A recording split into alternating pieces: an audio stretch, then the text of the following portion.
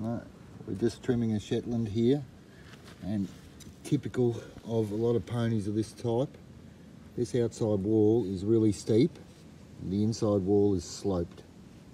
So we'll see the difference on the trimming technique, but basically this comes about because when we look at the hocks, look how close he is. So it's quite rare for a Shetland to be square at the back. More than likely they're close in the hocks, and that translates to the feet having a lot of pressure on the outside heel. Okay, so here we're picking this foot up that we were just looking at from the front. Easy man, attitude, attitude, you hear me. Just give it an initial clean up. So when we're looking and we're trying to balance the heels, we come down and look over the top. Okay, that inside heel's a lot longer. Okay, so we have to cut more off that inside heel and we have to save the outside to help reposition the foot. That much off the outside heel. We're only taking a shave off the outside heel. So we've got this much versus that much. Okay, this is what I've cut off the inside, and I'm just going to rasp up here and lower this by a couple of millimeters. But this is what we need to do to rebalance this horse's feet.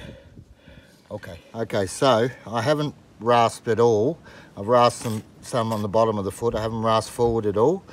So this also gives us a clue, because we talk about breakover. So at the moment the pony's breakover is approximately here. He's quite hard on this outside part of his wall, and see the inside part of the wall is really full. So we're going to get some nippers over like that. Okay, so what I'm looking for is parallel. I want to be parallel with the heels. So I'm going to rasp that around, but instead of a breakover being like that, we're turning it back so that we're trying to get parallel with the heels. Okay, so I'm going to round this a little bit. Mainly I'm going to concentrate on the inside wall. Okay, and thin that down.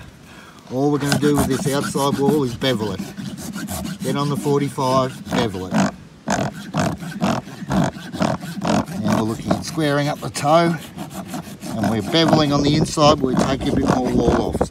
Okay, got a parallel with the heels, coming down, break over. Alright, they call it the Mustang roll, but once you've beveled in the front, then I'm putting a secondary bevel on. Really important. Helps with the wear factor. This must be lower than that. In the wild, the horse would wear his foot down continually. We must make sure that this is lower than the outside, even if it's by a millimetre or so. Okay, a little bit of sculpting here, help the depth of the foot. And the other area that's got to be lower is in here. Okay, we can't have that higher than the heel. So get your hook in there.